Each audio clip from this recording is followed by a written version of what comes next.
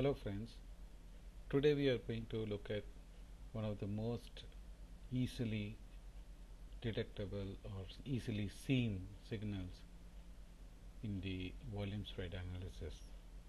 This is called an upthrust bar. An upthrust bar is a sign of weakness.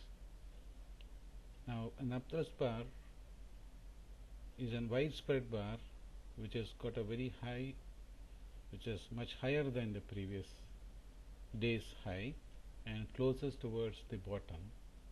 This normally occurs in the top of any uptrend. Now this is, for example, an upthrust bar. The spread is very wide. The high is much higher than the high of the previous bar and it closes towards the low.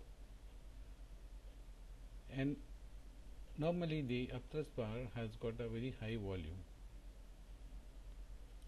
Now this is a sure sign of weakness.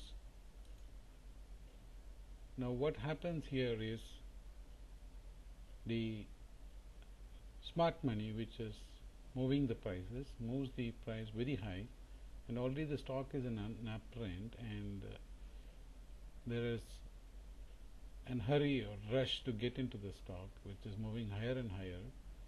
So, but the stock is closing down, locking those traders into a poor position today. Here again you see an upthrust bar. An upthrust bar normally occurs the top of an up move or an uptrend and is a sure sign of weakness.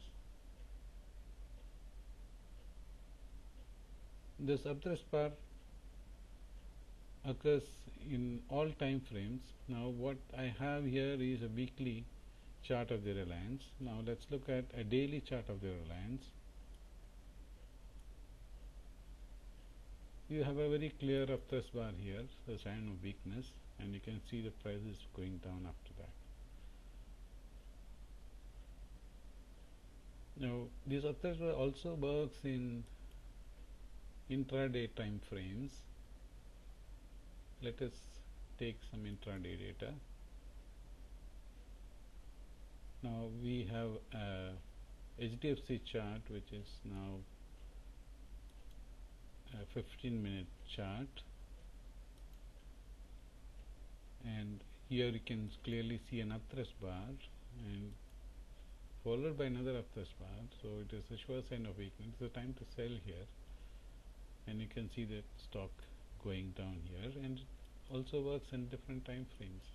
Let's take, say, an hourly chart.